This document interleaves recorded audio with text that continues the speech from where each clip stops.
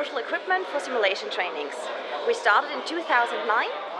We are a German company and we equipped several centers. We are doing big systems, small systems, but we are specialized in mobile systems.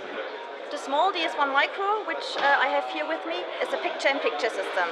The software is the same as with the bigger systems, but you have only one camera and a patient monitor. The laptop is the same as we use with the bigger systems, so if you want to upgrade, you can use the laptop for the bigger systems too. I can set markers here with this keyboard. I have them predefined here. And I can set them still with the mouse. When I'm done, I'm immediately in the playback mode. I can jump to my markers and have here the information, what it is, what I've predefined here.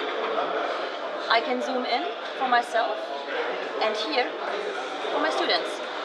And I can still enlarge and shrink and move the patient monitor so I never lose any information. And I can change the markers later. So now I know this one, just a question mark, something happened. Now I know it was with knowledge, it was positive. I give it a comment and save it. And it has changed. You see it here.